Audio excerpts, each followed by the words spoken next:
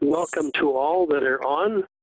I don't know what the numbers are showing, and my antiquated system, the camera's not working and the speakers aren't working, so I'm calling in by phone.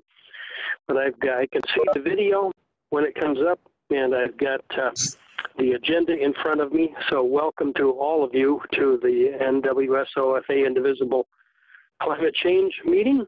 We're trying to do new things here with work from remotes, and it'll be interesting.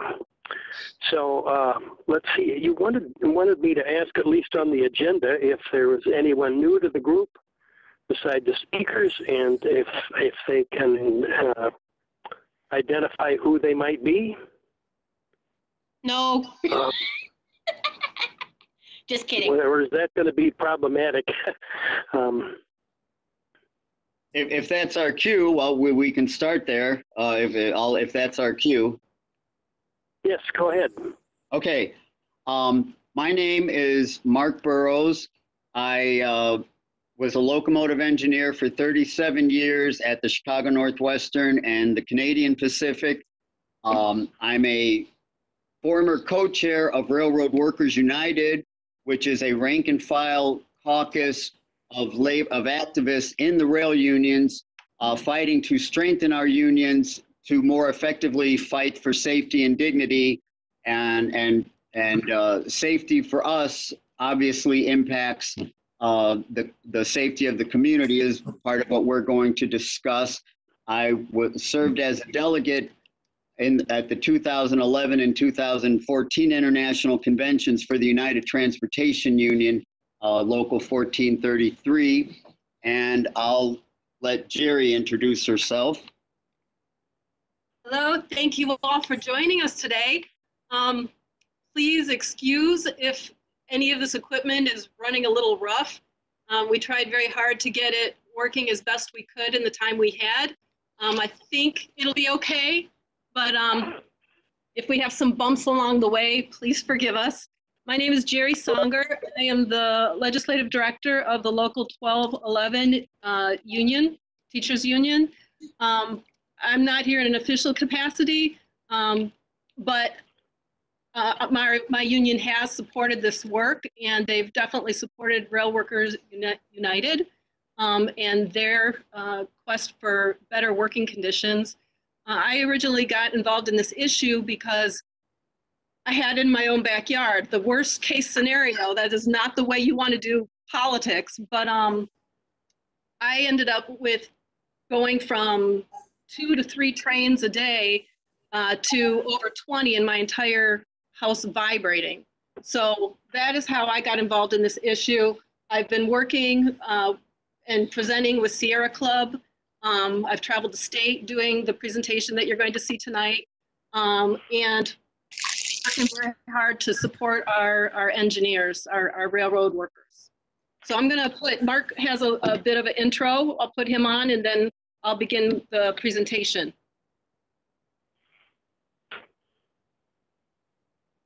If we're ready for that, I just wanted to... Mark, can I interrupt you a second there? I just want to do a couple more introductory things for NWSOFA, if that's all right. Absolutely. I just was waiting for my cue. Yep, I will do that. If there are new people on listening here that don't know anything about NWSOFA and Indivisible, there's a sign-up link online if you're in the meeting thing, or I can give it to you if you want to have it.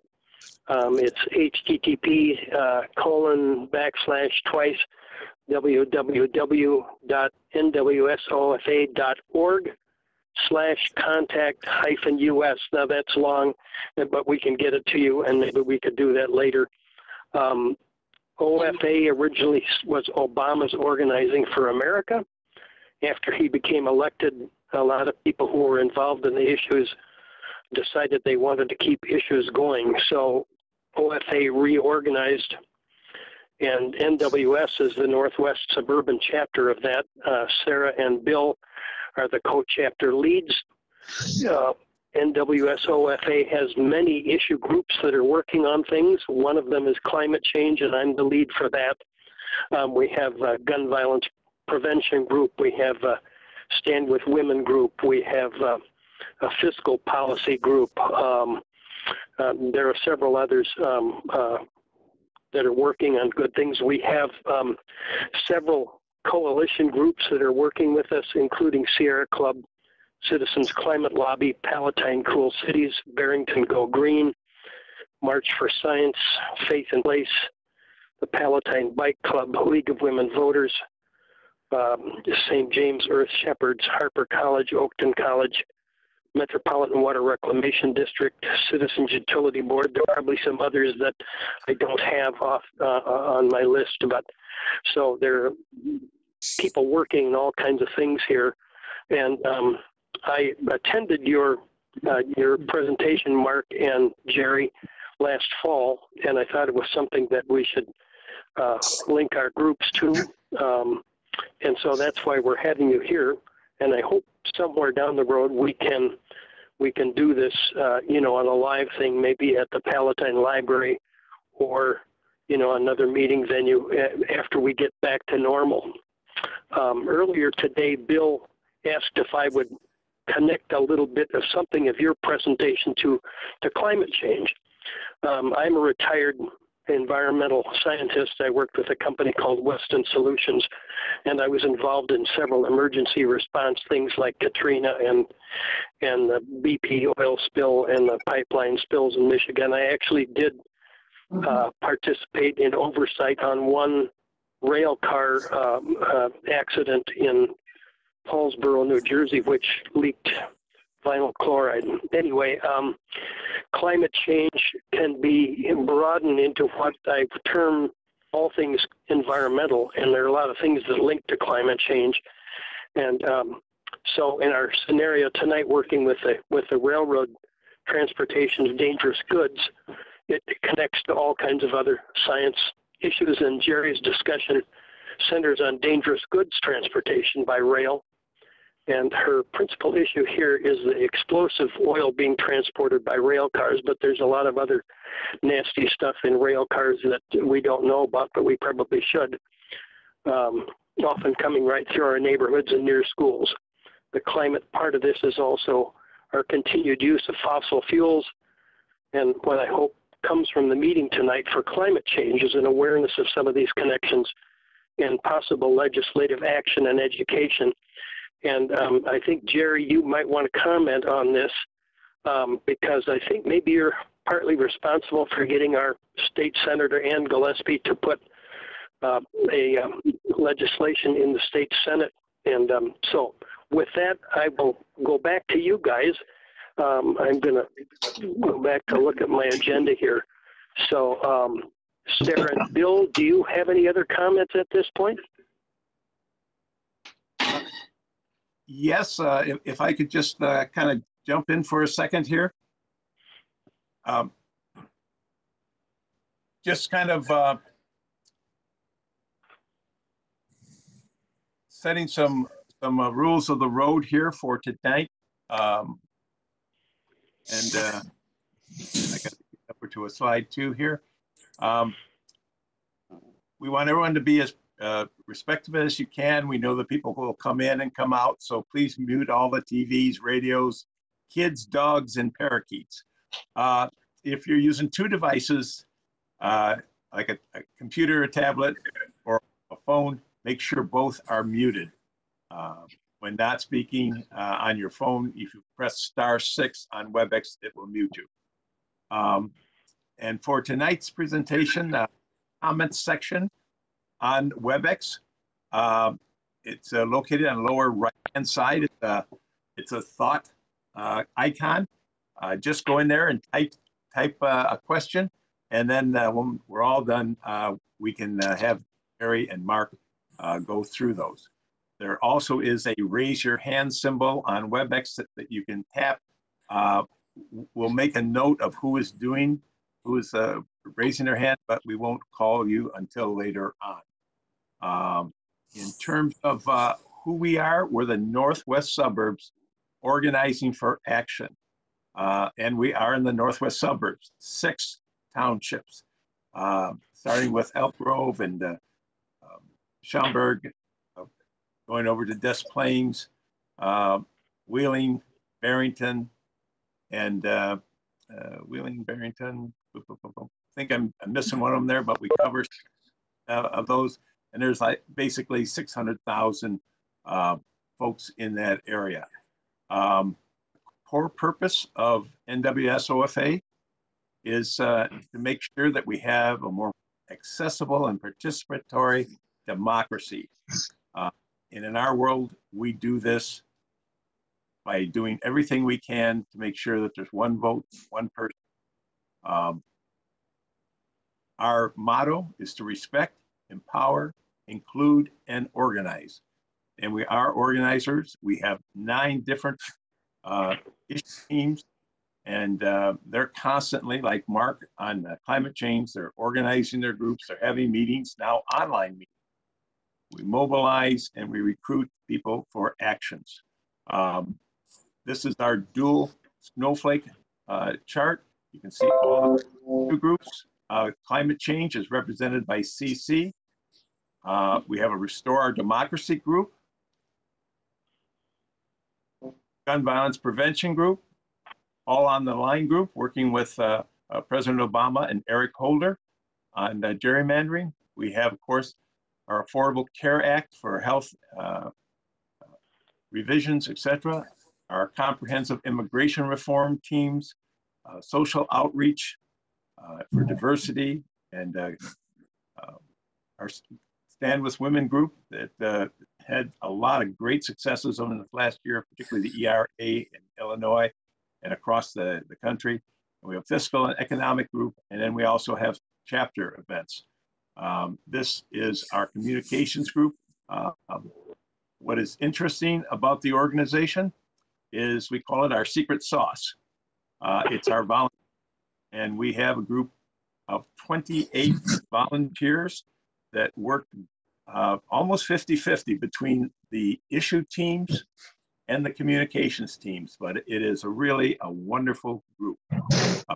With that, Mark, I'm going to let you do the introduction, and then we'll turn the computer over to Jerry and Mark. Okay, so I have, the brief bios that we had in the beginning of this, and I think Jerry and Mark Burrows, you've already said something about who you are and what you were doing. If you want to add to that, you could do that here at this point. From here on, I'm going to go on the mute, and I'm going to watch the presentation. And Bill, unless you have anything else you want me to put in there, I would just say, take it away. Okay. Christine, can you give the presenter to Jerry?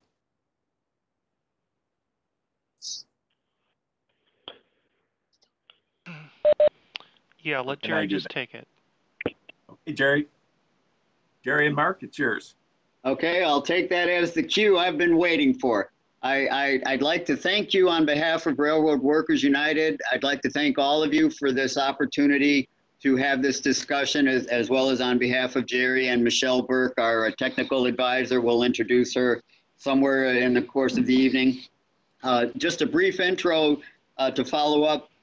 I feel we're here tonight to discuss the potential hazards posed to the children in our schools and, by logical extension, the public, our communities, and the environment when the railroad industry fails to operate with maximum safety.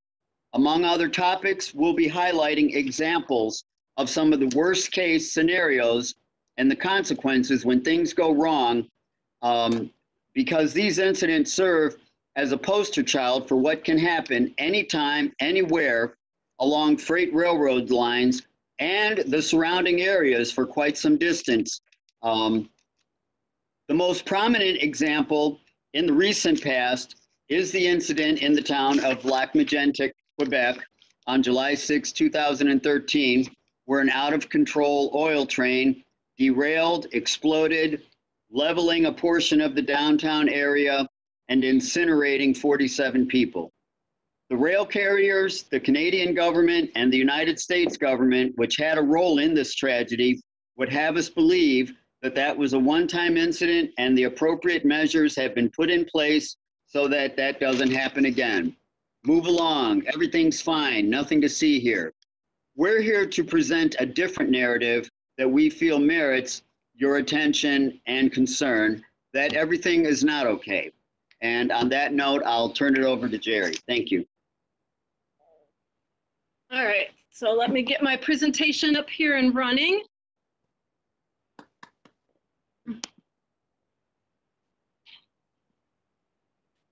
As Jerry does that, a reminder to everybody to go to the comments and make comments if you have questions that you'd like to have addressed later on, or just want to make a general comment.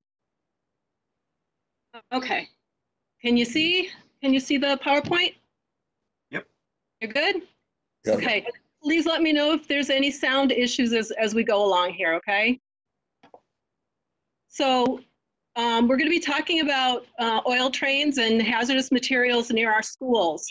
Not only do I originally got involved in this issue because it is literally in my backyard, but being a teacher, my next horror was the fact that these trains are not only going through highly populated residential areas, they're also passing our schools. And as an educator, I feel a moral responsibility to make sure our children are safe. So that's what has originally got me motivated and why I have since 2014 not given up on this issue, nor will I, until either the trains are safe or I no longer am here. This is a lifelong commitment for me. So everything we're going to be going over today, are you able to see my cursor? Yes. Okay. If you write down this website and you go to the About page, most of what I'm going to be talking about is in a presentation there. So I know there's some people that are not joining us by video. There will be some video that I will be playing, and if at some point you would like to go over that or go back over any of the information in this presentation, you can get the information here. Can I also add we are on Facebook Live for those who are on the phone under either Burke Labs or under Jerry's personal Facebook page, and we've also shared the link to the Facebook page for People Before Profits as well. So I first want to call your attention. Can this be moved? Yeah, we can. I want to call your attention to the victims of the Lac Mégantic tragedy. Yeah, we're not getting my mouse, so I'm not able to move some things around here. It's okay, I can. Yeah. All right, so this image shows 31 of the 47 people decimated in this disaster. I especially would like to point out the pictures of the mother and the two children. This particular family, if you're familiar with Bruce Campbell, he did a lot of the policy making after this disaster in Lac Mégantic. He personally knows this family, so it seems like, okay, well, this happened somewhere else, it can't happen here. This is a very personal story, and it directly impacts some of the people I know and have a great deal of respect for. You could even see it from space, Are we okay as with NASA's Sumoi NPP satellite took this image of the glow of the fire. People jumped from the third floor of buildings in the central business district to escape the humongous fire. As the blazing oil flowed over to the ground, it entered the town's storm sewage system and emerged as huge fires towering from over storm sewer drains, manholes, and even chimneys and basements of buildings in the area. Around 150 firefighters were deployed to the scene, describing it as looking like a war zone. Oh my God. So you get a taste of the horror behind this incident. When you see these trains pass, that's not always what comes to our imagination, but every time I see a train pass, this is the image I have in my mind.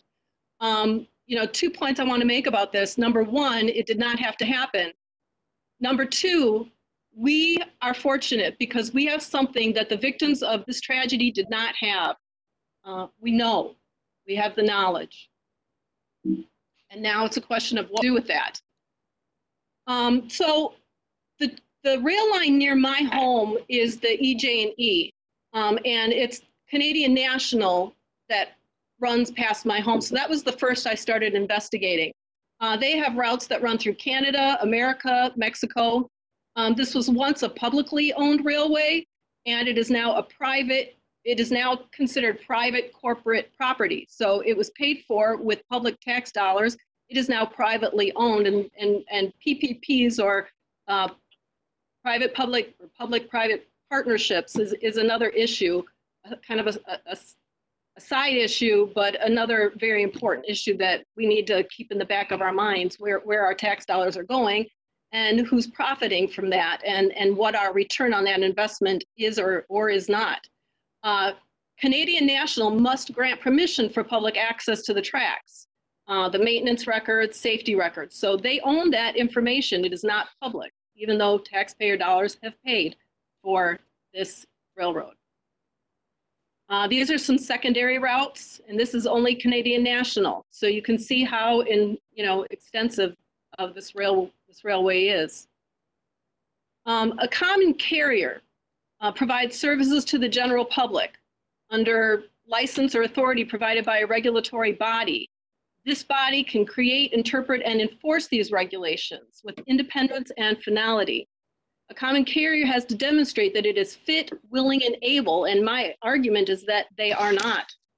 Common carriers typically transport people or goods according to defined and published routes, time schedules, and rate tables. So it's about getting the goods there. Safety is not the priority. The US government has exclusive regulatory authority, so that is our target. Yet there has been no government mandate made for regulation of industry safety standards. Well-financed special interest groups represent, protect, and lobby for the interests of crude oil producers and refineries. The American Petroleum Institute's budget is around $235 million a year. It could be more than that. Now, this is from 2016. The Association of American Railroads has a budget of $50 million to $60 million. So you can see they have a lot of money invested in making sure that the industry's interests are represented. The industry will argue that there's a government-backed need-to-know policy pertaining to rail transport of hazardous substances under the guise of national security. They will argue that, but that is not, in fact, true. The United States federal government decided that its public does not need to know and therefore has obstructed public access. Again, this is what the rail companies are arguing. But the public does not only need to know, it does have a right to know. And the transport of hazardous substances via rail has threatened public safety, water sources, and the environment. So we need to be very vigilant in demanding information that we do have a right to have. Precision railroading. As of 2011, Bill Gates was announced as the largest single shareholder of stock in Canadian National, which was once, as I said, a publicly owned and financed railroad. Canadian National is the only rail company that has a direct route from oil-rich Western Canada to the refinery-rich Gulf Coast, which is north-south. Their model of precision railroading, they run regularly scheduled trains that leave at predetermined times. Each car has a specific trip planned and fits the design of the schedule, which means they're focusing on what matters most to the customer, not the public. And one of the things that Mark had shared with me that shocked me was that every engineer knows that it's not a matter of if he gets fired, it's a matter of when, because they are held to the schedule, which is not always feasible. If they, if they try to press the speeds, it becomes dangerous to the public. If they don't, they could get fired. So that's the quandary that our engineers are faced with. There are many other U.S. railways. Warren Buffett is the billionaire investor who bought BNSF Railway in 2009. It's become the nation's leading hauler of crude oil. They run east to west. Other dominant eastern railroads include NS and CSX. The dominant western carriers are the BNSF and Union Pacific. 6 of the 7 largest rail carriers transport crude oil throughout the Chicagoland area. And currently, there are several major rail projects underway. The Amtrak Hiawatha proposal, which I have to say has been put to the side for now. That has been a major success in this area. They were arguing to put a holding track along the North Shore, and fortunately, they did get some representation from Senator Julie Morrison and Congressman Brad Schneider, and for that at this point has been laid to rest. Canada is still pushing for it. I'm sorry, Wisconsin is still pushing for it. So they're staying vigilant in their fight. You know, they're not saying it's completely over, but for right now, it has been laid to rest. There's also the CREATE program, which I'm going to talk about in a minute, and the Union Pacific Metro West Line. So the CREATE program, here I want you to really pay attention to how our public tax dollars are spent, and this is where, you know, I want you to really start thinking about these private-public partnerships. Pay attention to how much the public investment is compared to the private. So we've got $500 million from the state of Illinois. We've got $450 million from the federal government, $325 million from the rail industry. So that's your private investment. And then we have $30 million from the city of Chicago.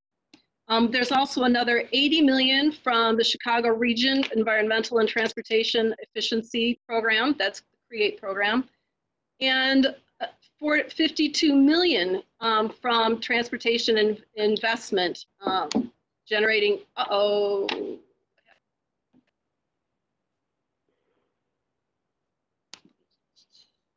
lost my PowerPoint, sorry. Getting it back.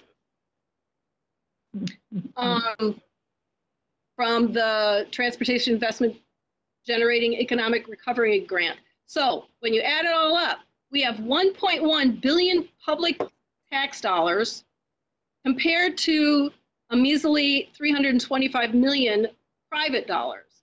So shouldn't that make us 71% shareholders in these rail lines? But we are not. We have to ask permission to even venture on their property.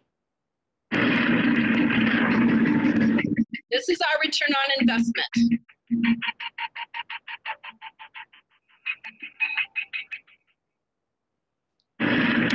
So an explosion resulting from the Bakken crude oil can decimate everything within a 1-mile radius blast zone.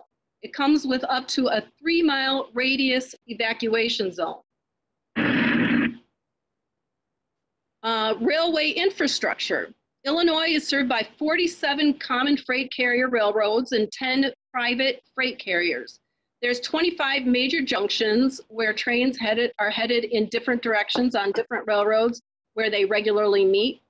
Additionally, there's 760 passenger trains that pass through the region each day. So I want you to think about the wear and tear on these railroad tracks. The volume of cargo transported via rail to, from, or through Chicago is forecast to increase nearly 150% between 2010 and 2040. Think about that, 150% more. I've already got 20 a day going past my home. Rail lines were built on more than a century, they were built more than a century ago in Chicago, and they were not configured for the volume and type of freight that's currently being carried. So these are, our railways are not in the best condition, and I'm being very nice in saying that.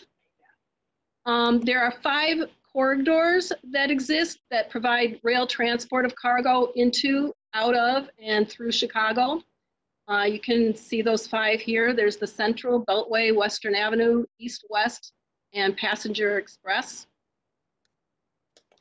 I'm not going to go into this slide too much because as environmentalists, I know you know about fracking. In 2006, 4,700 train cars carried highly explosive crude oil. By 2013, more than 400,000 cars hauled crude oil. So that's an 8,500% increase. Most trains carry more than 3 million gallons of explosive crude in trains over 1 mile long. There is no legal limit to the length of a train. Crude oil production. I think most of you are probably familiar with the North Dakota Bakken crude shale deposits.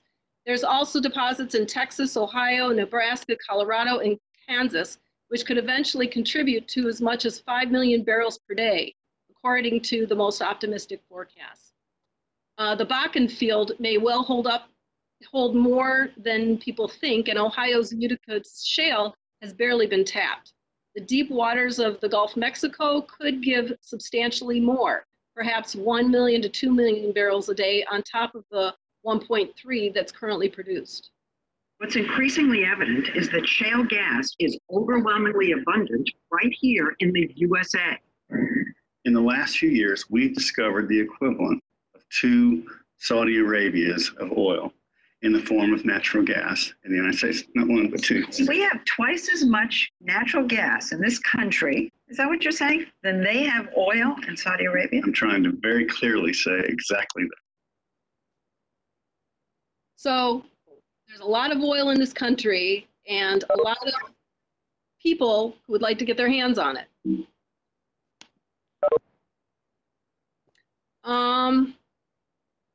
Just read this.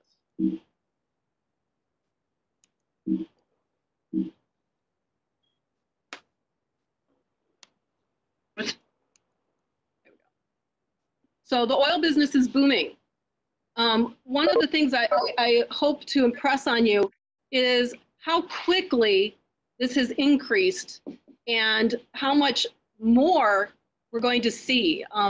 Justin Mikulka has predicted a drastic increase in where we've been at over the last few years, which I'm going to show you has already been significant. So we have a graph. This goes from 1991 to 2015, and you can see that export volumes reached a record of 354 barrels per day in 2018, with a vast majority of oil going to refineries on the U.S. Gulf Coast and Midwest. The Alberta government plans to put another 120,000 barrels per day on rails by this year. I should have corrected that, sorry. So that's what we're seeing right now.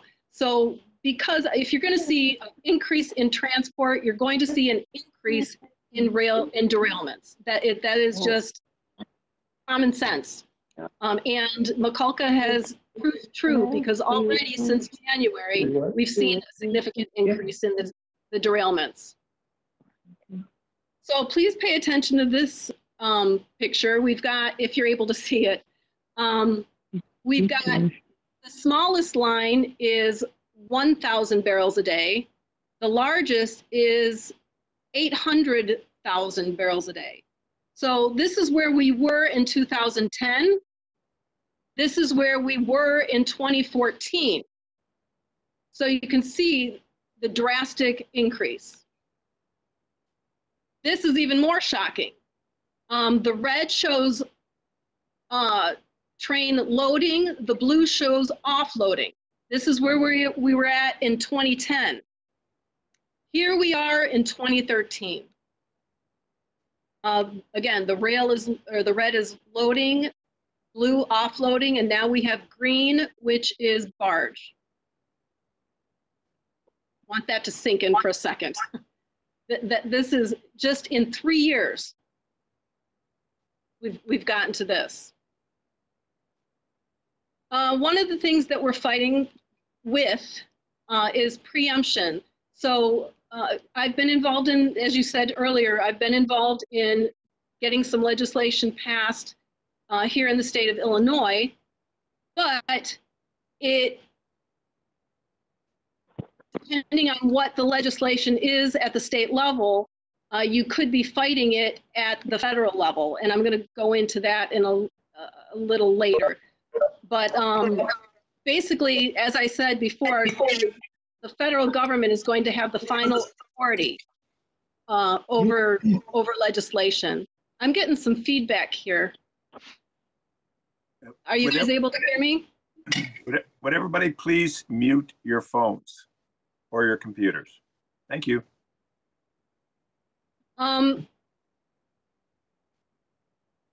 Oil by rail transloading companies are classified as non-carriers, and this is where we have an opportunity to attack.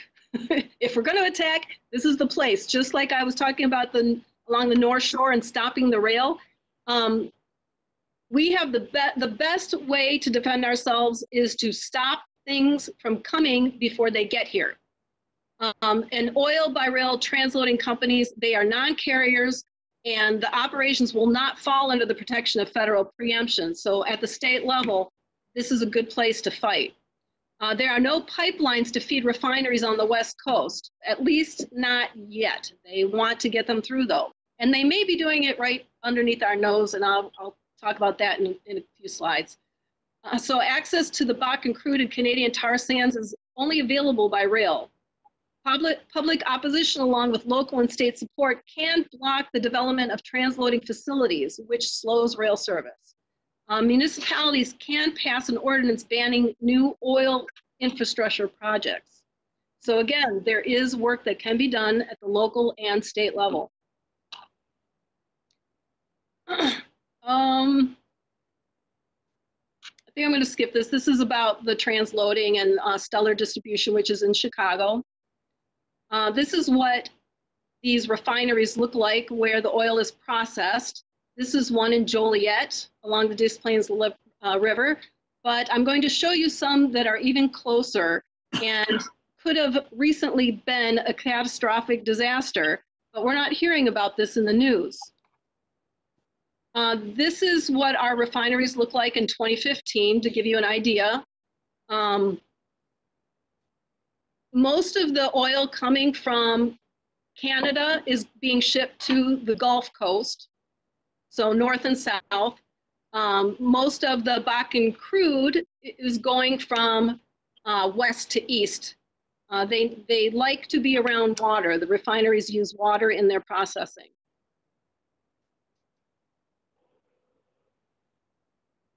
I'll talk a little bit about the .111s. They are being phased out.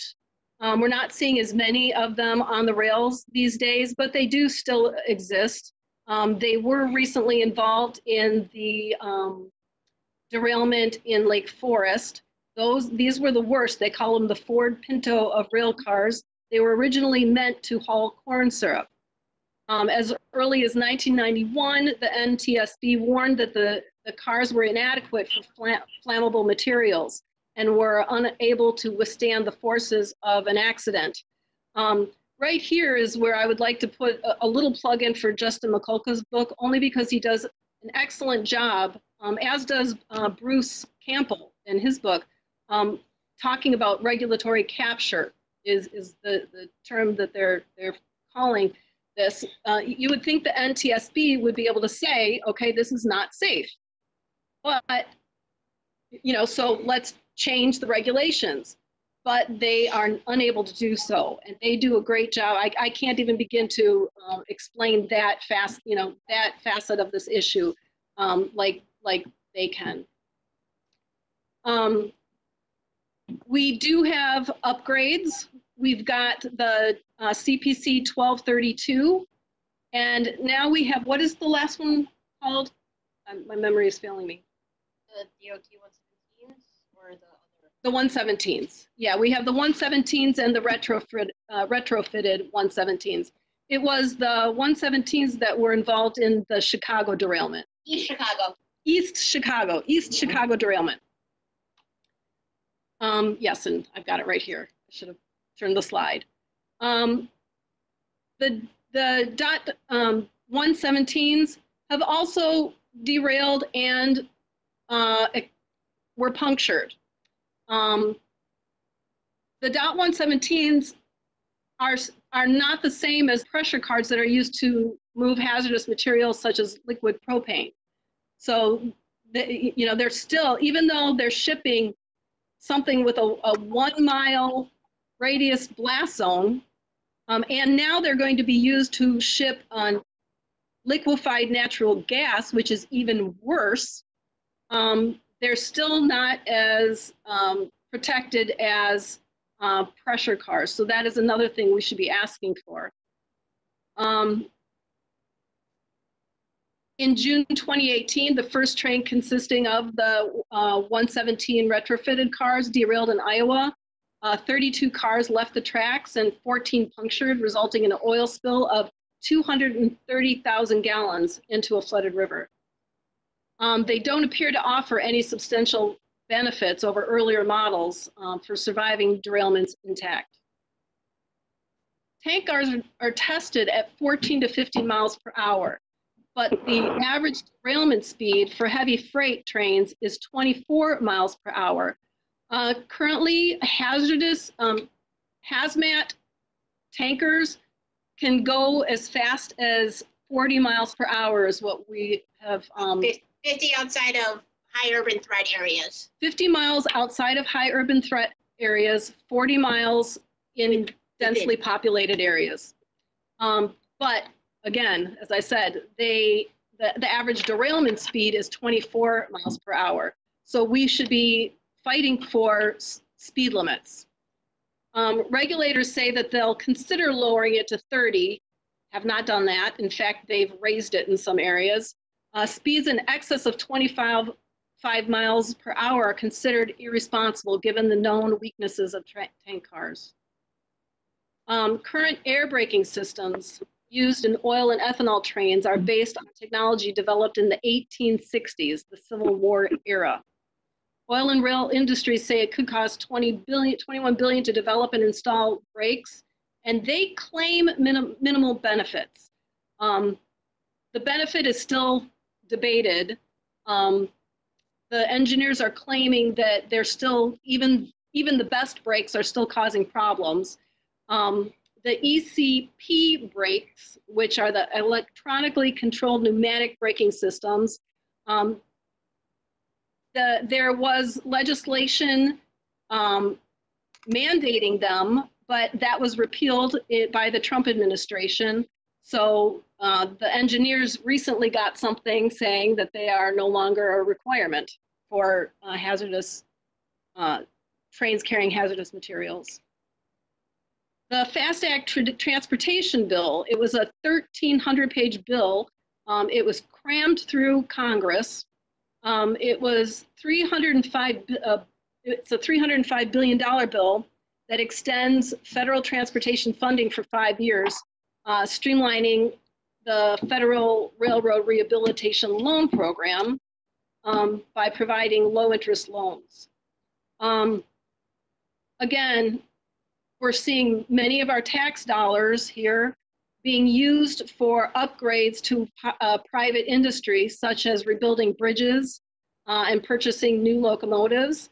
Right after this was passed, that's when I started seeing the upgraded trains rolling past my home. So really what this appeared to me to do was buy a new fleet for the rail industry. Keep in mind that they're making more profits these days than ever, but they're not investing much of those profits back into their industry. We are.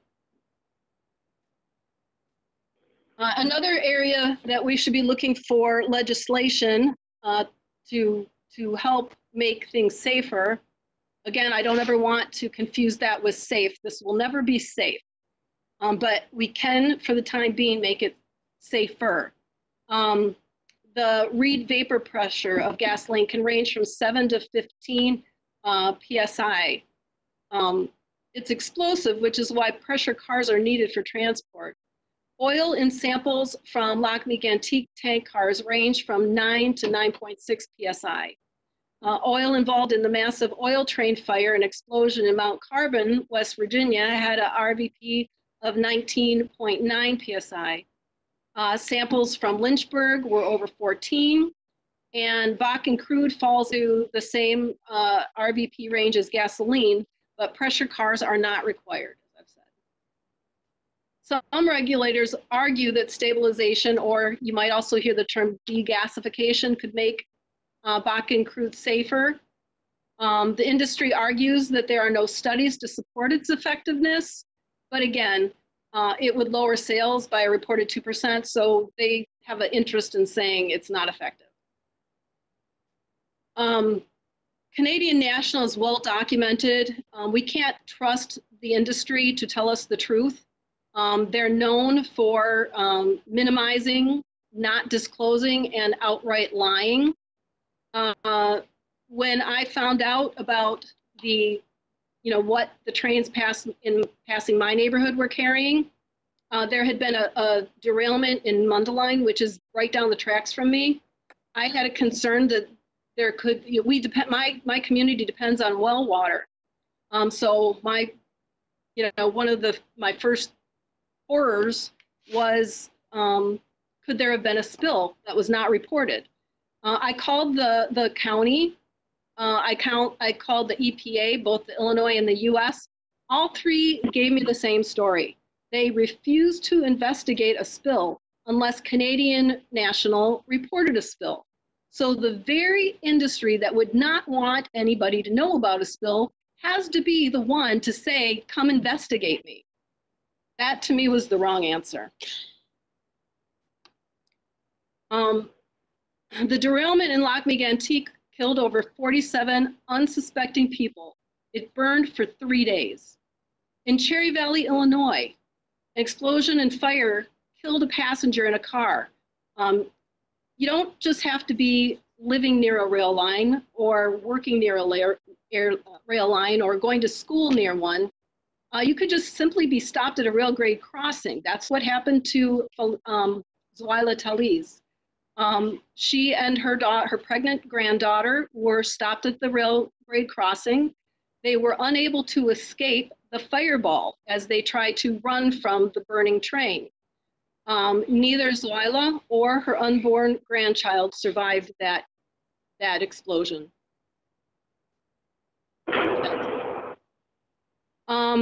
Emergency preparedness. This is another thing we need to be fighting for. There's not a fire department in the area equipped to put out the inferno caused by the atomic bomb-sized exploding oil trains.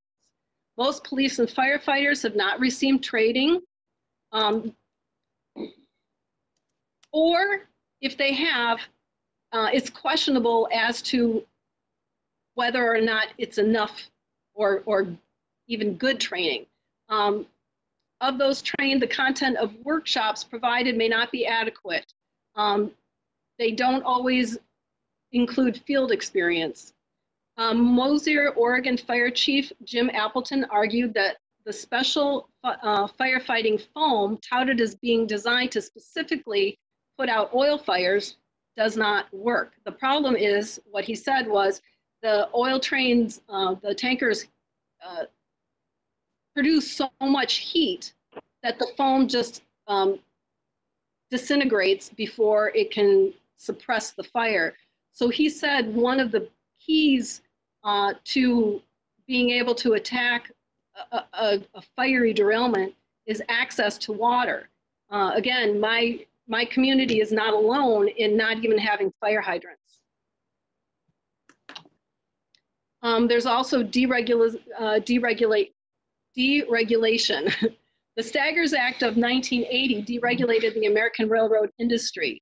The current rail industry norm is for freight trains to carry a 2-person crew, an engineer operating the train and a conductor handling various other tasks. At times, the rail industry has circumvented this standard. And that's what ended up happening to the derailment in Canada. At times, engineers are required also to work long hours, and they're expected to manage technology, which one engineer in public comment compared to playing 3 video games at one time. Again, with not much sleep. Trains are legally allowed to be left unattended and idling. This is what led to the Lac-Mégantic disaster. As long as the railroad has a procedure plan on file. There's no legal limit to the length of freight trains. Derailment suggests that 70 to 74 cars per train may be safer. Most oil trains carry more than 3 million gallons of explosive crude, and only individual trains carrying more than 1 million gallons of crude or more need to be reported to state emergency officials. The information is not guaranteed to reach local communities. Get up or down. I'm getting somebody talking in here. So the information now, they have passed legislation to get the information from the industry to the municipalities, but that's as far as it goes. The public still does not have access to the information as to what's being carried, when it's being carried. But really, if you look on any rail line, you're going to see this being carried quite frequently.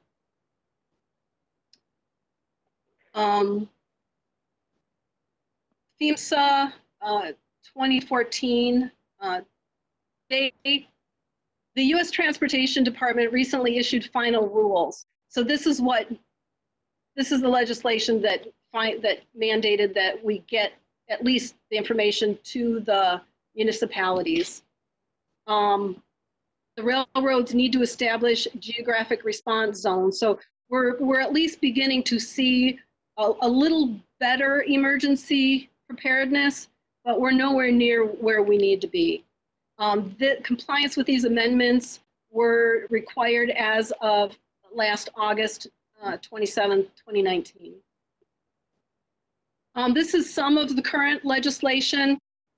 Senator Terry Link introduced and passed Senate Bill 24. So in Illinois, we do have a mandate that at least 2 individuals must be operating a freight train. But again, there's the issue that could be fought in the courts, the issue of preemption. Congressman Brad Schneider co-sponsored U.S. House Resolution 5553. There's also a U.S. Senate Bill 1979. I'm sorry, I got ahead of myself. We've got U.S. House Resolution 1748 and U.S. Senate Bill 1979. Those are both, the House and Senate versions of the Safe Freight Act. So both of those bills are currently in committee. They can sit in committee quite some time. They may never come out. We should be contacting our elected officials to get those bills moving. Recently there was the Crude by Rail Volatility Standards Act. So I told you a little bit about the vapor pressure. This would mandate that it prohibits the transportation of crude oil with a read vapor pressure of more than 9.5 pounds per square inch. There is no accountability. It's the oil producers and refineries that own the rail cars, not the railroads. And it's the railroad's responsibility to regulate its own infrastructure, which means the railway and bridges. A review of 31 crashes on oil trains since 2013 puts track failure at the heart of the growing safety problem. And track problems were blamed in 59% of crashes, more than double the overall rate for freight train accidents. If you can see the picture, this was in Chicago. This is actually where I met Mark. I was on a tour and looking at some of the rail infrastructure, and the bridges are rotted and unsafe. Many are. There's 70,000 to 100,000 such bridges in the U.S. with no regulation. The oil trains cause unusual track damage. They impart higher than usual forces to track infrastructure. Just 3 inches of movement between rails or wheels lifted 1/2 inch can cause a derailment. Even if tracks conform to federal standards, they can separate under the heavy force of a train. Wide gauge, which is the space between rails, is the single largest cause of accidents involving track defects. Private railroad experts, there's a sloshing effect, which that is what can widen the gauge of the railway. They are considered the primary factor contributing to track defects, especially those caused by slower speeds. So you don't want to go too fast, you don't want to go too slow. Again, this is another pressure on the backs of our engineers. Sloshing also increases the severity of an accident and the risk of a tank rollover. Crude oil is heavier than ethanol, and weight limits can be met before the tank car is full, creating more headspace and increased sloshing. So even though there are weight limits, the rail industry will push that because they want these tankers full. So you're either going to have the problem of the sloshing or you're going to have the weight. Both are bad.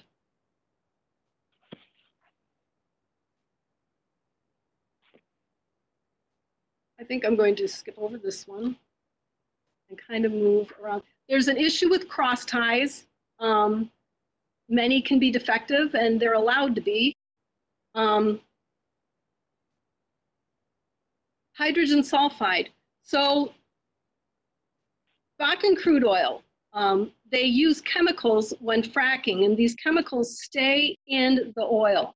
Hydrogen sulfide was found to be in Bakken crude oil. The US law prohibits exposure to more than 50 parts of hydrogen sulfide. Anything above that triggers shock, convulsions, and coma. Pushed beyond 700 ppm, and death is likely within 2 breaths. Enbridge discovered crude with 1,200 parts per million of the gas, almost twice as much as what it takes to kill you. Exposure to hydrogen sulfide, no matter how seemingly insignificant, can lead to internal organ failure, infertility, immune system suppression, blood disorders, cancer, birth defects, and genetic mutations. And this is what we have going right next to our children. What's the ETA on fire and ambulance? 1222 Effingham, 10-4. Ken Mundial, my fire department advised ETA, 5 minutes, ambulance, 5 to 7 minutes. 2210-4, advise ambulance and EMS to expedite. I'll be out of the car checking victim.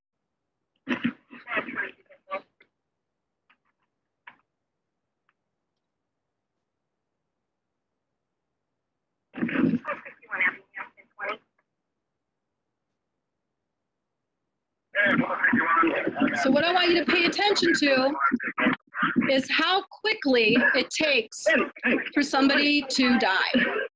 This is ammonia.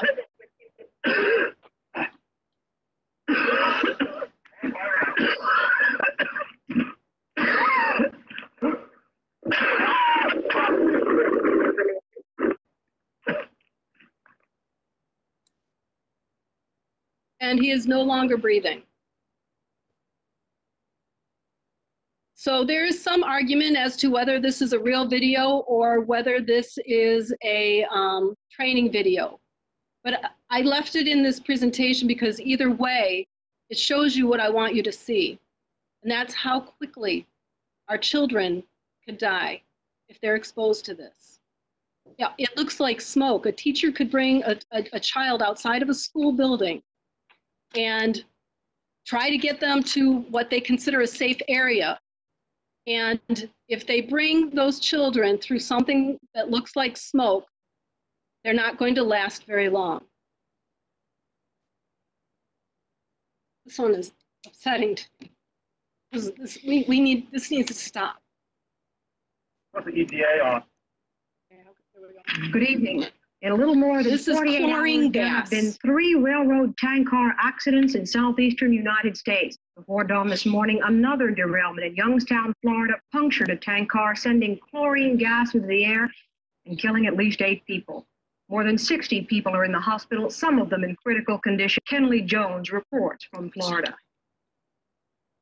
The train which derailed this time was a southbound freight of the Atlanta and St. Andrews Bay Railroad, a small line which operates between Dothan, Alabama and Panama City, Florida. A tank car carrying poisonous chlorine gas was ruptured in the wreck. A deadly mist of gas emerged from the tank car. Motorists who were driving at night alongside the tracks were caught by surprise. Most of the victims who died were found in their cars along U.S. Highway 231. People killed by poison gas like they were on a battlefield in World War I or something, instead of just driving their cars along the U.S. highway. So again, they didn't even have time to get out of their cars. This is how quickly they can die. In Youngstown, Florida, ultimately in that derailment, there were 8 fatalities, 118 people in the hospital, some critically injured, 2,500 residents evacuated. Most victims who died were found in their cars along the U.S. highway. There are 4 what they call oil train secrets. This is information that the oil industries, the rail industries, do not want us to know. They don't want us to know their routing choices. They don't want us to know their worst case scenario models. They don't want to know the insurance amount that they have to cover themselves. Many times they don't have any. Sometimes it's we taxpayers that are paying for the insurance, which I believe is wrong. And I'm going to talk a little bit about insurance in a little bit. And they don't want us to know their emergency response plans when the unthinkable happens. Forest Ethics has now called Stand, has dubbed these the oil train secrets, and is calling for their public release. If you're able to take a picture, if not, these are some apps that you can get to try to determine what you have going past either your home or your place of work if you want to do a little research. This is actually my home. You can see how close I am to the rail lines. They're carrying hazardous substances within yards of residential communities. CN trains transport hazardous substances within yards of playgrounds, schools, and other public locations. This is another picture that is very upsetting to me. You can see the trailer park. You know, in Lake Forest and other places, they fight for a 20-foot retaining wall. Not that that would do any good, but you can see they certainly don't have one. Again, it's a trailer park. And even more infuriating, those children, if they're to go play on the playground on the opposite side of the tracks, will need to cross the tracks to get there. Again, if there was a derailment there, this would be decimated. This is Town Line Elementary, Hawthorne Elementary and Middle Schools North. Again, you can see, the, if you're able to see, the proximity of these elementary schools to the rail lines. Aspen Elementary School. Lake Zurich High School, this is where my grandchildren, this is where they will attend unless I can talk some sense into my daughter, get them moved. St. Matthew's Lutheran School, Hawthorne Woods Aquatic Center, Wicklow East Park, Twin Rinks Ice Pavilion. I'm just trying to give you an idea. And this is what they're in danger of. This is West Virginia, a train carrying more than 100 tankers of crude oil. Those pictures of schools would not make it in this kind of a derailment and fire. So what are the odds of this happening near us? 6 have already happened in our Lake County area. We've had 2 in Buffalo Grove near the ice rink. We've had two in Northbrook at the same location where a bridge collapsed, killing 2 people the second time it collapsed because they didn't fix it right the first time. Those 2 people, a couple, they were not discovered until the next day when they were cleaning up. There was another one in Mundelein, and the last one in Lake Forest.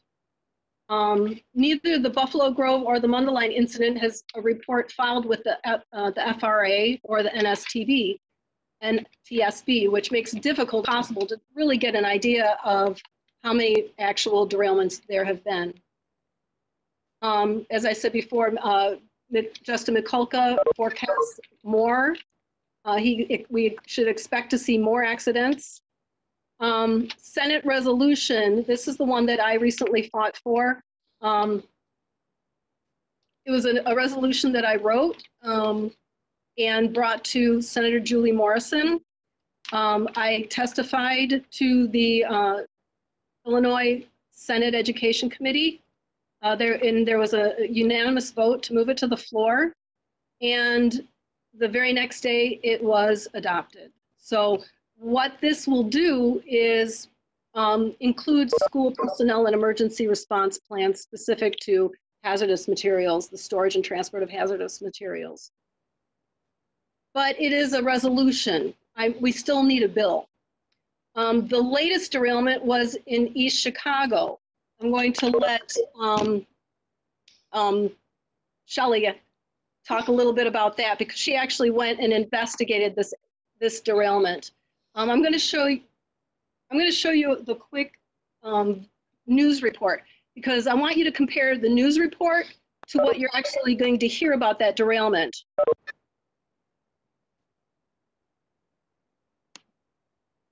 NBC 5 investigates yesterday's train derailment in nearby East Chicago, Indiana. Newly designed tank cars may have limited the damage. We've reported on crude oil train incidents in the past in which fireballs shot to the sky or the product leaks, but that's not what happened this time. From the looks of it, these trains Wednesday's derailment. The train was transported fire units. Nothing leaked. You're transporting at maximum speed, that's allowable here, and you had the cars derail, and the product was contained. If this happened several years ago, could it have been a different outcome? These are newer and stronger tank cars, and they're now required by the federal government. They have several levels of protection, thermal protection, all these things. So, you know, even you can see some like little dents, things like that, but, you know, all the product was contained. The cause of the derailment last night is under investigation. Meanwhile, the Federal Railroad Administration says older model tank cars are being steadily phased out. So what you're hearing from this news report is what sounds to me like an infomercial for newer, stronger, safer rail cars. They didn't puncture, no product leaked, we're good. But I'm going to have you take a look at the reality of what that derailment was.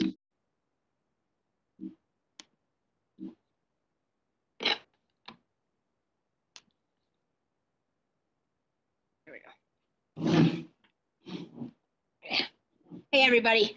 So in East Chicago, back at the end of February, literally the day or so after, or within a day of when her resolution passed, we had this derailment in East Chicago, right next to a K-8 school. If that had happened during school hours, which it didn't, it could have been a lot worse. Originally, it was initially reported as 5 to 10 cars. I found out the next morning that it was 18 cars. 12 of them landed on their sides. None of them got punctured to leak, but they did have to empty out those cars before they were able to move them.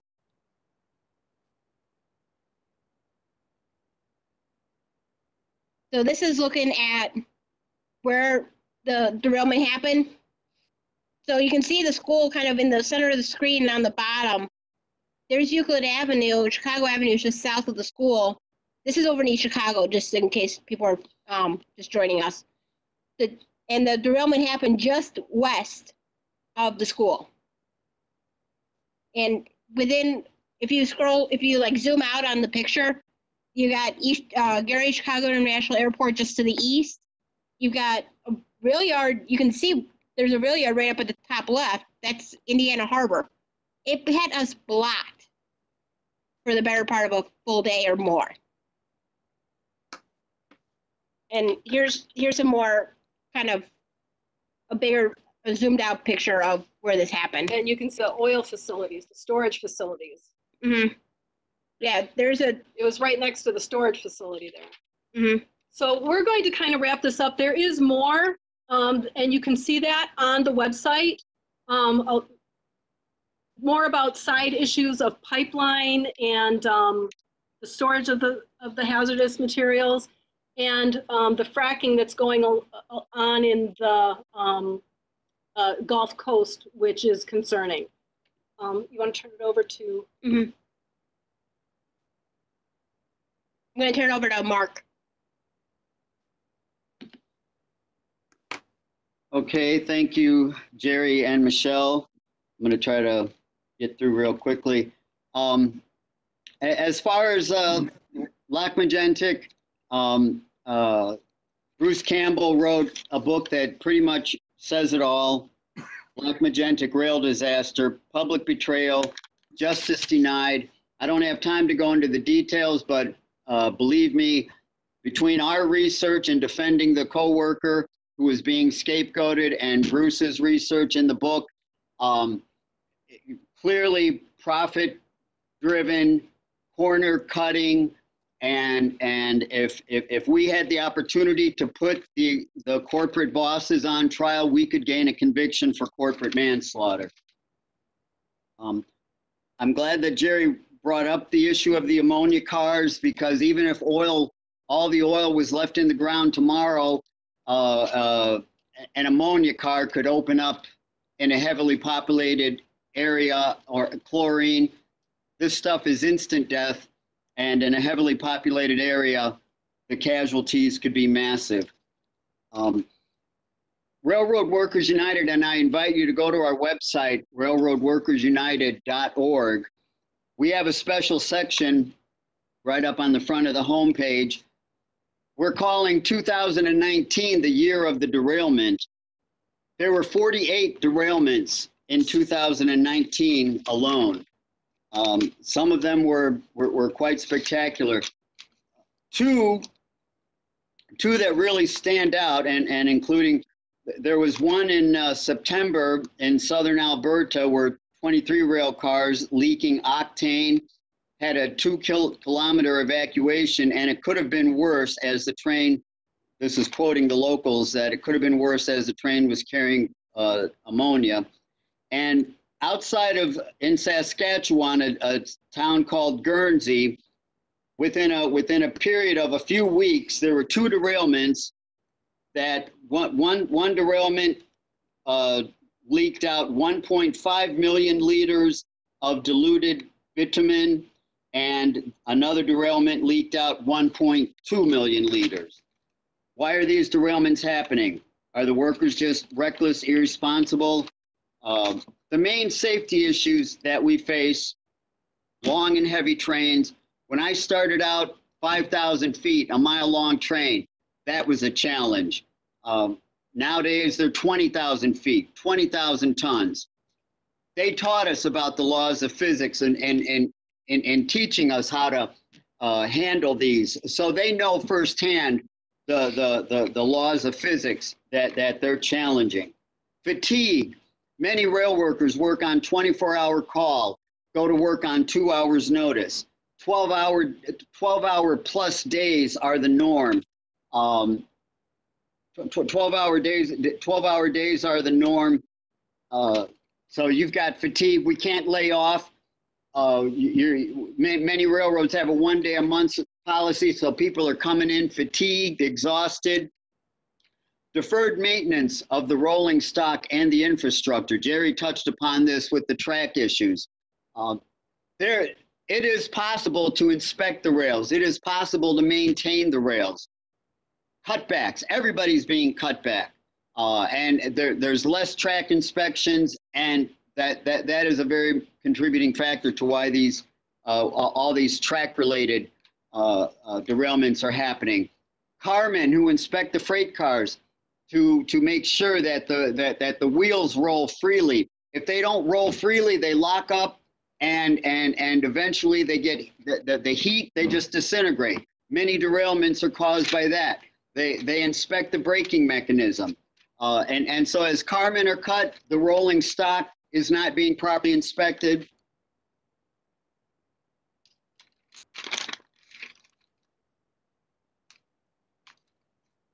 And for the sake of time, I think I'll just, for the sake of time, I think I'll just leave it there, and perhaps more can be covered or addressed in question and answered.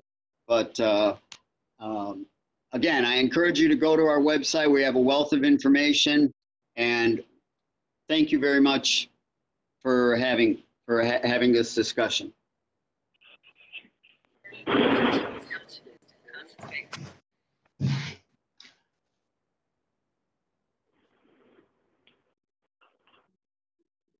So, do we want to open for Q&A?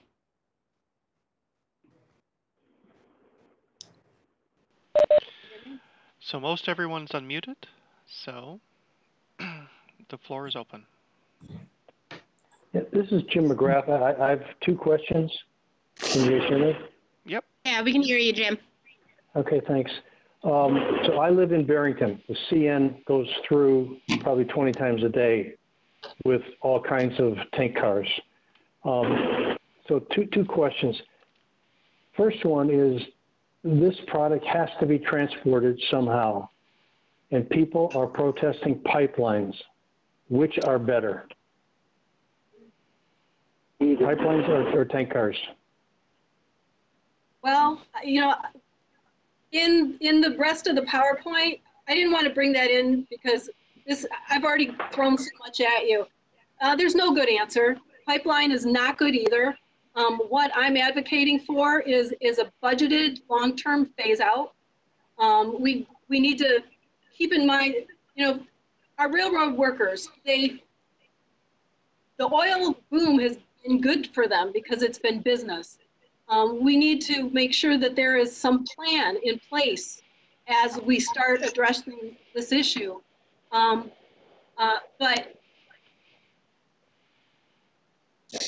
I don't want to use that term. You know it wants to come out of my mouth, and I know I'm talking to environmentalists, but I'm advocating for a long-term phase-out plan. There's no good way. Pipeline, I don't believe, is better than rail. I think they're both bad. I'd like to just briefly answer and introduce Fritz. Fritz Edler is a member of Railroad Workers United, and he's with us in some way, shape, or form. And I would like to just real briefly to answer that. The question is safety. Whether it's railroad, whether it's pipeline, whatever it is, it has to be done safely. And I think part of what this whole discussion exposes is the lack of democracy. We need to be able to democratically decide. As a society, we need to be able to democratically answer that question based upon the science. And whatever the answer that we democratically arrive at, we need to mandate that whether it be pipeline or train, that it be done safely. And I just wanted to, I wanted to double, I forgot to mention the single employee crew issue in my haste to finish up in my time limit, which fortunately Jerry covered. But that's the best answer I can give to that question for now. Okay, fair answer. Second question, as I mentioned, I live in a town where the CN goes through, I don't know how many times a day. And you also have UP there too. Yeah, has this presentation been shown to the municipalities along the line? Because this is, I mean, a scary thought. you have this stuff going through, and it goes by schools, it goes through by homes in Barrington? We would certainly like to. And anywhere where Jerry and I can get an audience, we feel this is important information that the public needs to know, so that, I mean, knowledge is power. It's a cliche, but this is about empowering us as part of strengthening our democracy. So we're open for suggestions. We appreciate the invite, and trust me, wherever we get an invitation, we'll be there. Okay, I just need your contact information. All right, we'll okay, make. We'll probably get it from Mark. And I also want to point out Fritz Edler, he was involved in trying to help protect the engineers that were accused in the Lac-Mégantic incident. Fritz, do you want to comment on that? Fritz, you got to pull yourself off of mute, buddy. Yeah, right. Can you all hear me? This is Fritz Edler, and I was chair of the International Defense Committee for Tom Harding and Richard Labrie, railroad workers who were scapegoated for the Lac-Mégantic incident. And I guess the most important thing that we want to make a point as railroad workers about this question is that even though that so much of this wonderful presentation you've had tonight, I don't know what can you to do something. I can't. I see pointing, but I don't see. Does any nod your head if you can hear me? We can hear you, Fritz. Yeah. Okay. Sorry about that. Had a few little technical difficulties, but what a wonderful presentation. The important thing is that we learned a tremendous amount out of the Lac-Mégantic wreck, and about, even though we didn't want to have a trial, the trial revealed tremendous things that now arm us with the things that we need to be able to do things more safely. But the important thing is that the railroad network is key to not just the question of how we can safely do our energy, but also to the question of climate change, which is the central interest of the group that is hosting this particular conversation. The question is, are we going to do what we have to do in order to be able to make the railroad networks serve their original purpose instead of becoming a fossil fuel export machine? The fossil fuel export machine that the continent's railroad networks are now in danger of becoming actually crowd all the other kinds of things we need, and for us to future-proof the railroad network in such a way that it'll serve us into the green transportation future. And I could speak more to the Lac-Mégantic trial, but I really think that the presentation was excellent, and I'd like to see what some of the other kinds of questions people have. I was getting ready to put a comment in about the pipeline question, and I absolutely agree that neither pipelines nor crude by rail are the thing that we want to be doing. But I will say this: using pipelines for the carrying of these kinds of products requires the creation of an entirely new infrastructure that has to be capitalized and built, and once it is built, it can serve no other purpose. The only purpose it can serve moving the crude oil and those kinds of products, and then that'll have to be justified. But we can do other things with rail.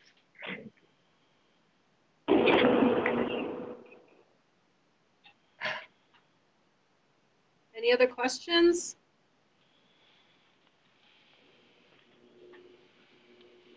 Jerry, I have a comment. In your presentation, you mentioned 2 derailments in Buffalo Grove near the ice skating rink. Yes. It's about 1.5 miles, right along Lake Cook Road, east of me. For whatever reason, that was news to me. I really appreciate it.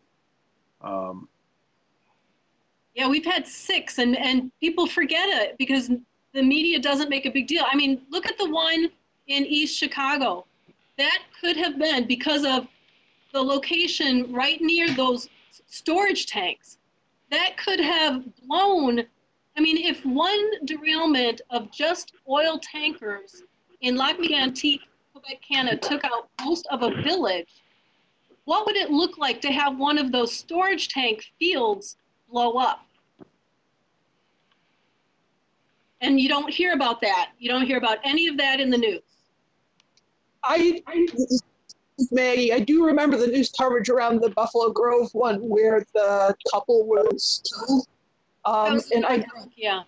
Yeah, and I remember the stories being about crumbling infrastructure, the hazards of, you know, having explosive materials in the trains being ignited and something like that wasn't even part of the coverage. It was all just about crumbling bridges. Yeah, and the reason the bridges are crumbling is because the oil or the rail industry is left to regulate its own infrastructure. Mm-hmm. You know, even after the first time, that second time never should have happened. I mean, considering there had been a first one almost a year to the date earlier. Yes. They should have had that fixed after, I mean, at least in that first derailment, nobody died. In the second one, there was a couple that died, and Lord only knows if they were in that rubble suffering until they were found the next day, and they had, by that time, were deceased. This is horrific, what is going on. And it's like, you know, when I was first trying to uncover this, nobody knew. I went from house to house in my neighborhood, letting people know, asking them if they knew, and letting them know if they didn't, which was every single case down the street throughout my neighborhood. I work in a school district, one of the largest in the state of Illinois. Nobody there knew, including my superintendent. Nobody knew what was going on. Most of the information I got was from Canada at the time. There was one, Forest Ethics, which is now STAND. They are on the West Coast. And then a lot of what I learned was from Justin Mikulka and DeSmog on the East Coast. But people do not know. Most of the information we get in the States is from local news media sources. So, you know, we heard about this recent East Chicago derailment. Did they hear about it on the West Coast? Did it make national news? I doubt it. Except for through the Railroad Workers United page. Yes. Please join Rail Workers United. And in fact, if you go to people-4-profits.org, there's also a link where you can subscribe to a Railroad Workers United newsletter. And, you know, something else that I find very troublesome is it seems like almost monthly you get a report of a rail worker that has died. Sometimes more than one. That is inexcusable. Mark Lundholm here, if I could make a couple of quick comments and questions. I'm just curious if for the railroad workers, are they given OSHA 40-hour hazardous materials training, since that's what they're transporting? As an environmental worker, you could not get on sites unless you had those things and refreshers every year. So, and probably the local fire departments and police ought to have those things too. So when you get a derailment and you know the hazard placards on the car, you know whether or not to get in there, or you know where to stay away, or maybe try to find some, what we hear about is PPE these days, but I don't think there's any PPE for anhydrous ammonia or, some of these other things like vinyl chloride. They volatilize and you'll be dead quickly, or you'll have scarred lungs. But anyway, the railroad workers, do they get any safety training like that, and why not? I would say the answer to that is no. Engineers get recertified. Our federal licenses, we've been federal licensed since the 90s, and now conductors are under that same federal licensing, and so we get recertified every 3 years. Have a little crash course on track train dynamics and rules and blah blah blah. And it's part of our job description that our responsibility to know what's in our train, know where it's at. But in answer to your question, we don't get any real special training, and yeah, no, we don't get anything special. And just on you talk about PPE, they'll fire you if you're not wearing your safe glasses or your earplugs. My last year before I retired, I was so fearful of not making it out because sometimes the Bensonville yard can be like the Wild West with just so much derailments and metal on metal. I was shopping around looking for some industrial type mask that in case something happened, that I might be able to get out alive. But it'd be nice if they issued it, but no. So one other quick rail question. Are we shipping pressurized liquid natural gas in tank cars yet, and how much? We are. Not a lot yet, but I believe he signed it at the end of last year, so I do believe it is in effect by now. If it isn't, it will take effect shortly. Any other questions or comments? Yeah, can you hear me? Uh-huh. You can? Okay, this is my first time on this application, so I've been sort of muddling through it. Thank you for joining us. Yeah, this is Joe Salvato. I had a question on the training. And first of all, I do agree we got to cut down on fossil fuel consumption. Safety is important. But have you contacted or connected with any hazmat people in private industry? It's in terms of training people, even in the public sector, or training people, the railroad people? And the reason I ask that question, I've been retired for about 10 years, but I worked for a company. We hauled a lot of stuff, including anhydrous ammonia. But we had a very good hazmat team, and I think they went out and actually trained people in the public sector. It seems like that would be a very good connection in terms of training. So have you connected to anybody? The best answer I can give to that is we're trying to rally our co-workers that we need to take this fight into our unions to demand a safe working environment. We don't, as far as training to clean up and deal with the disaster after it's happened, we are adamant about trying to prevent these disasters. And so that's our focus, and trying to galvanize our co-workers to wage this fight, as well as to galvanize the community, because after Lock Majantic, everybody realizes that the public has a stake in this fight for a safe railroading operation. So that's the best answer I can give to that right now. Well, and I've talked to, this kind of jumps ahead to our ask, but one of the things that Jim Appleton, the fire chief in Mosier, Oregon, he is a proponent of incident command centers, where you bring in multiple,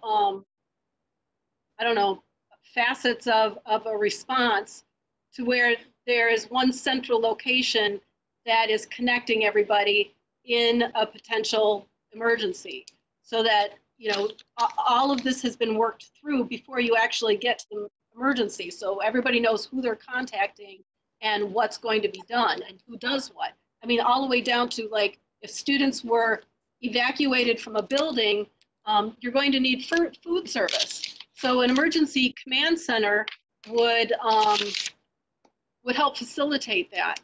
I guess that's the best I have to offer on that one also. Okay, well, I was just going to say, these people that do this training, and again, I agree you want to prevent it from happening. I would think they being in this business, they would have some insight on how to prevent and how to do things safer. It just seems like it'd be a good connection. Yeah, well, I think they would have great things to add. I guess the question is, will the rail industry respond? And there are things, again, that can be done on a local level. You know, there are things we can do to prepare in the worst case scenario. You know, one of the other things I'm fighting for is parents. You know, this is immoral. We have parents who have children in schools and they have no idea that their own children are in danger. Like, at least I know, you know, and my daughter knows that if my grandchildren attend Lake Zurich High School, that is unsafe. But I have the ability, because I know that, to move, and so does my daughter. But if you don't know that, that takes a lotus of responsibility away from the parent, and they're not able to make a decision that pertains to the safety of their own child, and that should be illegal, and it's definitely immoral. Okay. I'm going to add Joanne. I don't know if you're on mute or whatnot, but can you, I don't know how many people can actually read the chat, but can you read what you just wrote, or I can read it? Oh, sure. I just unmuted myself. Can you hear me okay? Yeah. Hi, Joanne. Hi there. Hi, Jerry. Nice job. I really always learn something new from the presentations. I have been very active and one of the people to stop the holding tracks that were proposed to be built in Lake Forest and in Glenview, Illinois, working closely with Glenview and their village. 3-mile holding tracks for freight trains that would be basically allowed to idle indefinitely under the federal guidelines, so that the faster Metra trains and Amtrak trains could pass. This is all part of a proposal from Wisconsin and the Hiawatha Services Amtrak needing to expand their services, which we did not object to. It's just holding tracks were not considered environmentally safe. It was adjacent to many schools and right through a natural preserve. So, and hospitals in Glenview, it was a very big problem. But one of the issues I see that we really should be looking at is the self-regulation of the industry that really threatens us in an industry that's primarily concerned with profits versus safety. And many of the Obama-era regulations have been eliminated, including the electronic pneumatic braking systems, which were on the schedule to be implemented over a period of time. We know that these chemicals have to be transported, and people that are saying to me, well, it's safer to be on the train tracks than on the highways, may have a point. However, they're not currently being transported safely. And when profits always remain a higher priority than safety, we need to get involved. And this includes, like I suggested earlier, the environmental impacts of idling freight trains. Right now, they even sit for hours along the Metro Milwaukee North track, waiting to get into the city. These are heavily populated neighborhoods, and the trains are literally there spewing carcinogenic diesel fumes into the air, where children are out playing on the playgrounds right next to the tracks. This is really a huge environmental impact. So the speed of the trains, part of the Amtrak proposal was to increase the speeds of freight trains from 40 miles per hour to 50 miles per hour on this heavy populated railway, so that they could move faster through. And certainly we know from the derailments that the DOT 117 tank cars are not safe enough. Those that have had derailments have had problems, and they may be safer than the 111s, DOT 111s, but they're still not the answer to a safer transportation of hazmat chemicals. So there's a lot to be concerned about, and I think we really need to get engaged in a political sense because people are not aware of most of these problems. And being proactive is the only way to stop this. That's all I have to say. I agree with everything she said. I know that time is running short, and yes, I agree, and thank you for that. And I just want to make sure the carriers in this current national round of bargaining are aggressively pushing for engineer-only single employee crews. We didn't have the time to cover all the many reasons of why this is just going to increase the dangers. But we don't know where this could turn into a showdown between rail labor and the carriers. And so if it does, we will need as much of the public support. So stay tuned, go to our website, sign up for our newsletter, and stay tuned because you'll probably be hearing about this. Thank you. And I have an action plan on the people-B4 profits.org, the website I showed you at the beginning. There is an action plan. So there's a lot of detail of where we're at, what we can do. One thing I would like to start doing is probably in the summer, but I need support, and I need to know that there would be people who would be interested in doing this also, but perhaps doing some rallies near schools to make sure, in an effort to bring attention. I don't want to do it when students are in session, not that they are right now, but if things were normal, which right now they are not, I don't want to disrupt the learning day or disrupt students, but or maybe somebody has a better idea, but some way to draw attention to schools that are in blast zones and bring attention so that parents will know that their child could be in danger. Jerry, this is Mark Lundholm again. I know you cited some things with our state and national legislatures. Was I wrong in that Ann Gillespie had something to do with some legislation? Then, oh, sorry, go ahead. What is the state of our legislature in the state with policies or laws or legislation to put through? And those are some of the things that we get involved with NWSOFA. So any guidance there or suggestions as to how we could get involved? Yeah, I am familiar with Senator Gillespie. She did not have, she may support something that I'm unaware of, but in terms of the resolution 982 that I was working on, it was Senator Julie Morrison that introduced it. And, this is another I'm mixing them up. Yeah, I know Julie comes to our meetings sometimes too. Well, this is another reason why it's so important to keep a line of communication open with our elected officials. Because, who would have ever thought that, I could just go to a senator, well, certainly I didn't, but, just go to a senator and say, I have this concern, and could you do something about it? It was amazing that she said yes and then did. It was that easy. Depending on what it is you're trying to get through, of course. And not only, I didn't even have to, Senator Laura Murphy, I didn't even have to ask her anything. I was talking to one of her legislative aides, and next thing I know, he said, would you like Laura Murphy to co-sponsor? And I said, oh my gosh, why didn't I ask? Of course I do. So we really need to work on keeping these lines, we need to be meeting with our elected officials. We have to go beyond just getting them elected. We need to make sure that they're representing our interests. And many times, when I first started this in 2014, my first experience with an open board meeting and my mayor went very badly.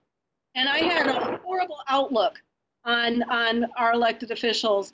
But through the work I've done, I've really come around to a whole new appreciation of what they do, the efforts they take, what they have to do in order to get things passed. It's not enough for them to want something. they have to have a majority vote. And we as citizens need to do our civic responsibility and participate and get them voted and talk to other people in other locations and networking, which is, you know, your organization is a growing organization. And that kind of a network can make things happen.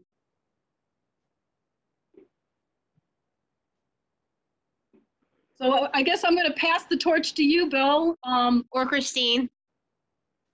Actually, we're gonna pass it back to Mark Lundgren to kind of do a recap.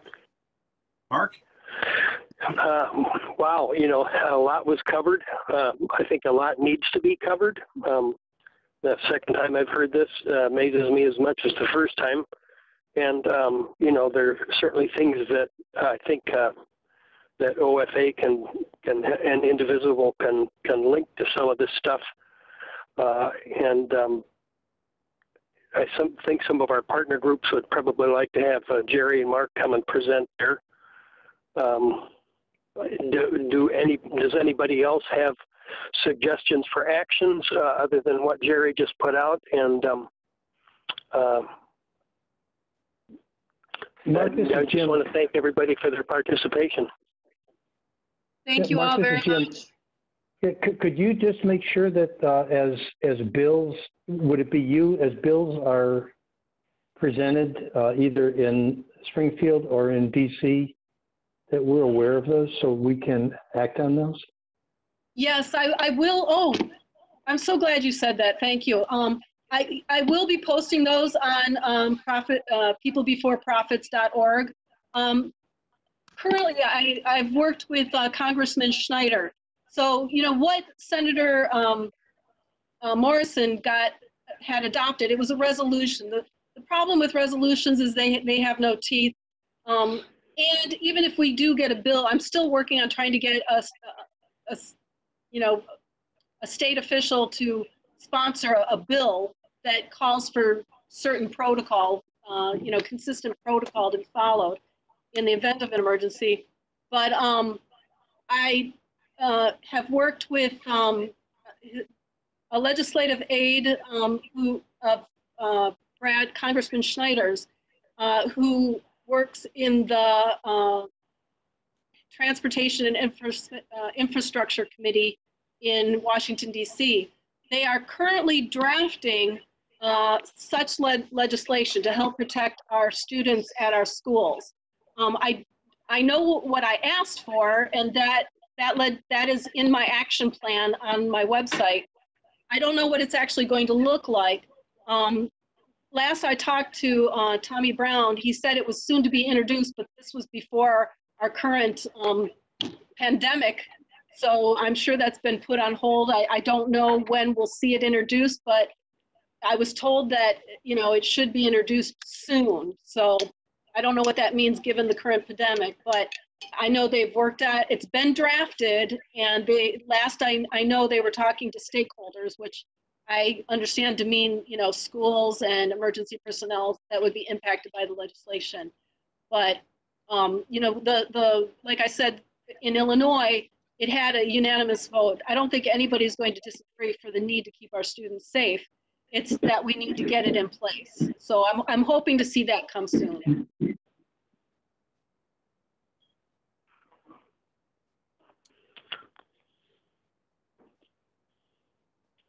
Okay.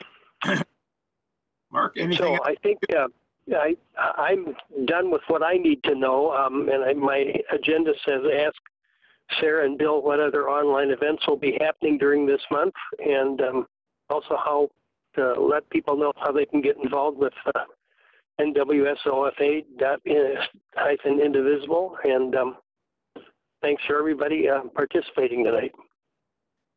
And I would just like to thank you for having us on behalf of Railroad Workers United. Thank you very much for this opportunity to just have this discussion with you.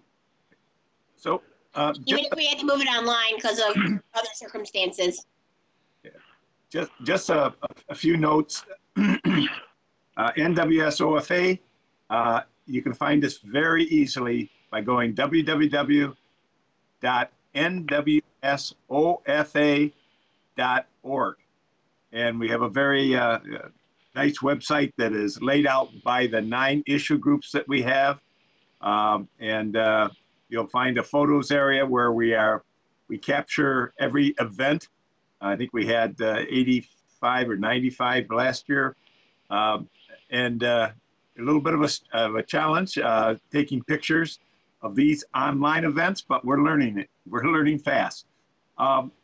Just a few notes here real quick. We really appreciate Jerry, you and Mark and Michelle, Shelley and Fritz's coming on and being part of this. That was great. Washington, D.C. Yeah, and we had Joe Salvato join us from Cincinnati. Joe was our original 7 years ago climate lead. And I can tell you, I didn't know much about the climate change, etc., but I learned a lot from Joe. And that has, over the 7 years, that legacy has been carried forth to Marge, who passed away several years ago, and now Mark. Just doing a great job by bringing new people in and new ideas, which is exactly what we're about, informing our members. On the call tonight, we have several people with the League of Women Voters. I think Laura has left, but Jim, I've heard you ask some questions. I believe you go down to Springfield. I believe it's with the League of Women Voters on some legislative issues. Is that correct? Yeah, I am now for the state of Illinois, the gun violence specialist for the League of Women Voters. So great. I do a lot with them at this point. And Jim is also a co-lead in our Restore Our Democracy. I also want to point out that we have a rising politician among us, Maggie Trevor, who survived by a 85% margin. 81. What was that, Maggie? 81 to 19. So it's actually a 62-point margin, but. She is running for District 54. That is a seat held by Tom Morrison, a very conservative Republican, and everybody's going to be turning out to work for her. Maggie, do you have a comment or two you'd like to make? I think this has just been very informative.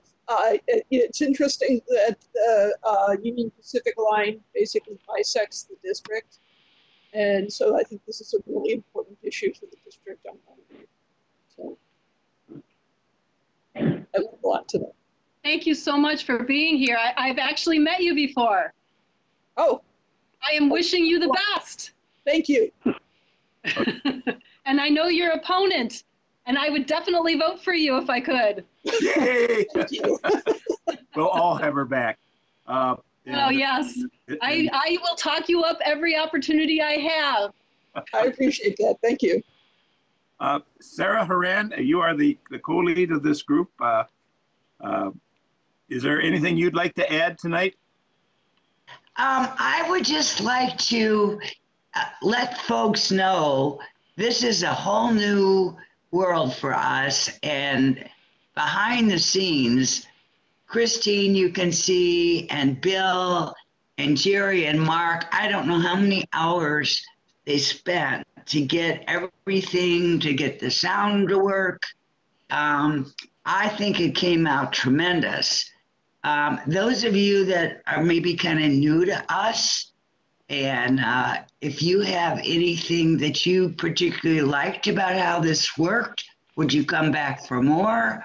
If you have anything we need to tweak, we definitely appreciate your feedback.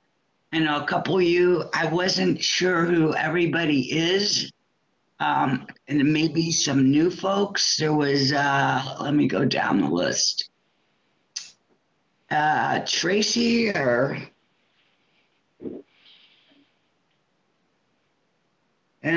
let's see. Is there a Carrie? Are you still on? I didn't know how you found us. Are you probably still muted? Hey, Sarah, it's Mikey. Yes. I know Carrie. Oh, okay. Okay, so anybody have any comments just on overall?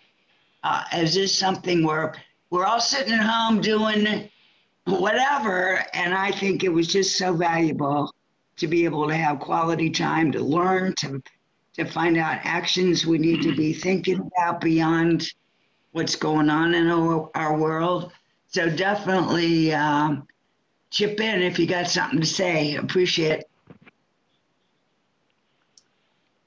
Yeah, hey, Sarah, this is Jim. The only problem with these is we can't go out for a beer afterwards. Hey, Jim, I got my brownies here. I made the last two. There's one left. Here comes your birthday brownie. We could all break them out. Okay. All right. We have one other thing to talk about tonight, and I think this goes under the bonus round. Look over at curtain 5. We've got a bonus round here. Christine, will you give us some idea of what you've been doing in the background tonight and what we're preparing? So I've been recording the bridge and putting faces in as they're available, and I should be able to get this up over the weekend to our NWSOFA YouTube channel. It's actually worked out pretty well. We got some good sound with the video, and the deck came over pretty clean. So far, the bandwidth has kept up very nicely. When we close the meeting, I would like to have the presenters stick around. So hopefully you're willing to take some feedback, and I'll give you my observations. And at that point, I'm ready to end the recording. Just so you know what that means, the YouTube channel, you can find us on NWSOFA YouTube. Christine's been setting up in our meetings and taking videos, putting up the presentations, capturing the speakers, and capturing the audience participation. Been very nice. So trying to figure out how to make this into that is cool. But once we get that done, we can start broadcasting out to not only our membership, and we have 5,000 in our 6 township area, but also our Facebook accounts and our Twitter accounts. We can start literally putting this online, either using Facebook Live or Facebook Watch or whatever. So our hope is what we experienced tonight was, as Christine likes to say, it was like a broadcast event, but we were the audience in the room and asking questions and etc. But now we'll send it out to like a TV audience, a much broader audience, and see how much more we can drive forward on that. The issue, Mark, is an excellent issue for our climate change. Thank you for discovering Jerry, or vice versa. I'm not quite sure how it happened, but it was great to have. I think Sarah found out about it and forwarded it to me last fall when they had their presentation in Deerfield. So thanks, Sarah. Yeah.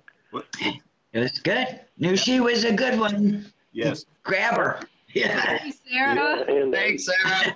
All right. This is a vast improvement over last night's test. So thank you.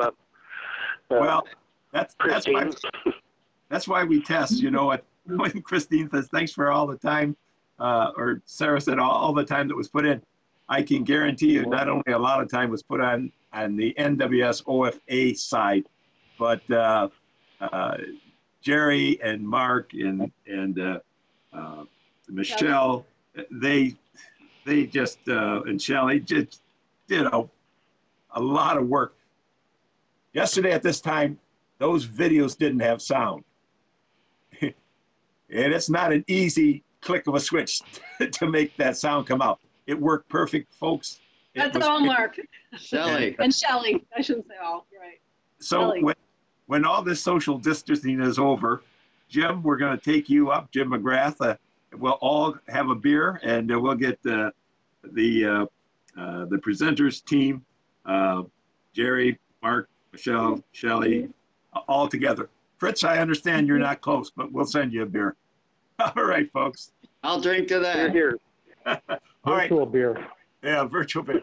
We've got to figure out how to do that. So let's all sign off. I'll have to stay on, I think, so that this thing still goes. But we'd like to have Jerry, Mark, and Michelle or Shelley be on. Is that who you want, Christine? Yeah, everyone can